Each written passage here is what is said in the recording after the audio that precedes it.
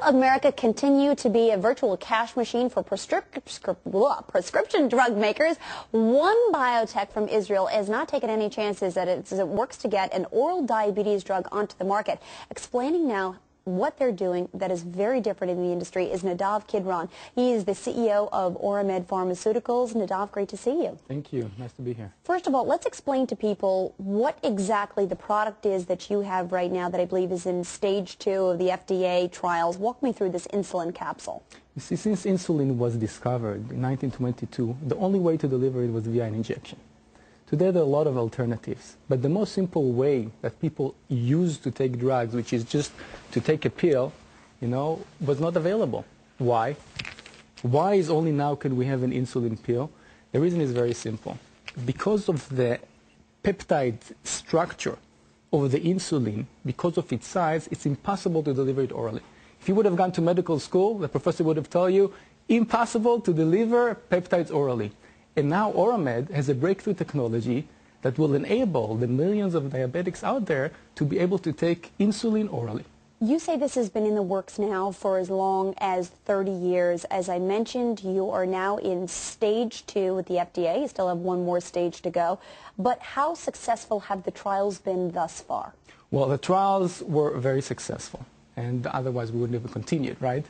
But the idea is, and that's part of the reason why it's such a revolution, we don't have a new drug. What we have is a way to deliver insulin, that up till today was done via an injection, to deliver it orally. So what Oramed has developed is just a delivery method. And once we saw it worked, the chances are that it will be continued until the markets. One of the things you've also done is you've changed the rules in the ball game in terms of how to get the proper funding to get this product out there. How have you done that? Okay, listen, I sit here and I listen to this beautiful show and you're doing a great job. Thank you. I'm going to pay you later. Okay, go ahead. I thought I was supposed to get it before. Okay.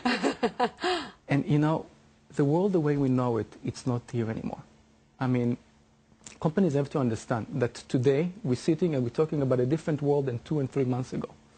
And companies in cooperation that will be smart enough to understand it sooner, they will survive and will outdo the others. So you mean access to private equity funding is almost obsolete. So in this situation, how are you getting your funding? What kind of deals are you doing? So the classic way of doing it is that you want to keep it you want to develop your product to as late as possible, and then you do a deal with a big pharma or you start launching it to the markets. What we realized is that with our oral insulin, we have a huge advantage because the market is so huge that each territory, each country can have a tremendous value to it.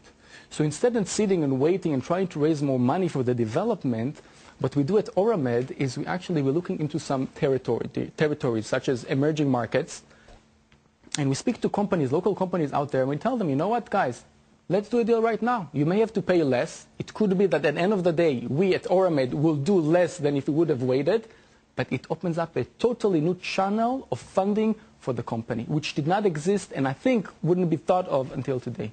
All right. Well, that's pretty great news for you. Nadav Kidron, CEO of Oramed. Good luck. Congratulations. I'm sure all of that funding hinges on your ability to get it past the next stage, but keep us up to date. I will definitely do so. All right. Thank you.